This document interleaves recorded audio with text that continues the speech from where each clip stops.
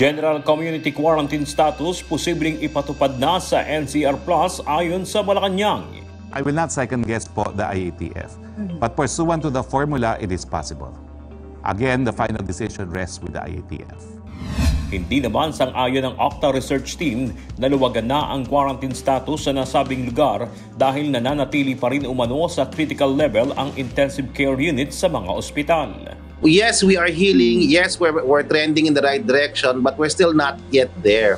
We can understand if government will have discussions about extending the MECQ, really because we need some more time to heal.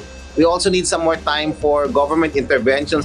Barangay Chairman sa nakasasakop sa ipinasarang resort sa Caloocan City, iginiit na ginawa ang tungkulin at nakahandang harapin ang anumang kaso na isasampa laban sa kanya.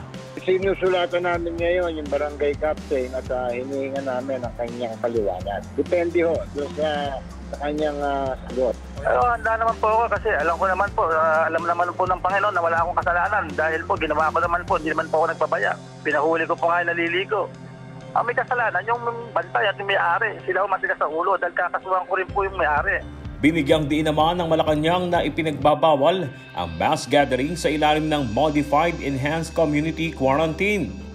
Naintindihan po natin na mainit ang panahon at marami ang sabik maligo, lumangoy at magpalamig. Ngunit hindi naman dapat itong maging dahilan para hindi natin sundin ang guideline. Ulit ko po, bawal pa po ang pagtitipon-tipon. Pagsusumite ng aplikasyon para sa Emergency Use Authorization ng Sinopharm vaccines, ipinaliwanag ng Department of Health. Hindi lang po ito yung unang pagkakataon na mag-a-apply ng EUA, ang DOH, para sa mga new technologies like these vaccines. We have done this for the COVAX facility.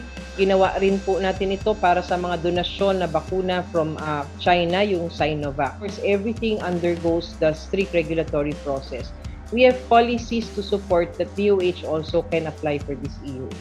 We are not going to represent any manufacturer for that matter. Bagong pamunuan ng Philippine National Police, tiniyak na hindi kukonsentihin ang pagpapahirap sa mga mahuhuling lumalabag sa health protocols.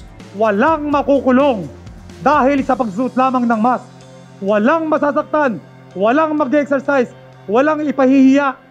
Ayon pa kay PNP Chief Police General Guillermo Eleazar, ibatay sa umiiral na ordinansa sa lugar ang ipapataw na parusa sa mga violator. Kung ordinansa is magbulta, bigyan ng ticket. Kung unit service, schedule kung paano man yan. Then bandang huli, gusto nyo kasuhan, pero pauwiin nyo rin.